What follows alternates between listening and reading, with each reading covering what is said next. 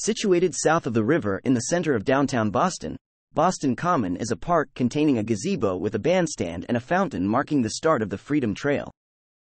Swans Pond is on the western side, complete with a pre-war swan boat and a statue.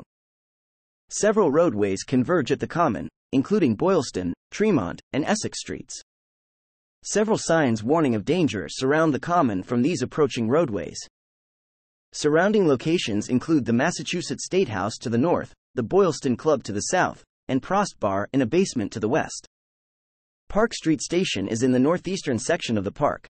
The subway station leads to Vault 114. The Freedom Trail also begins at Boston Common.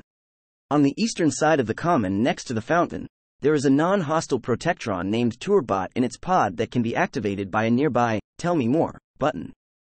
In front of the fountain is a wooden sign and a seal in the ground. The sign reads, "At Journey's End follow Freedom's lantern," and the seal reads, "The Freedom Trail. Boston." The number 7 is written in the center of the seal with red ink, and the letter A in "Trail" is bracketed.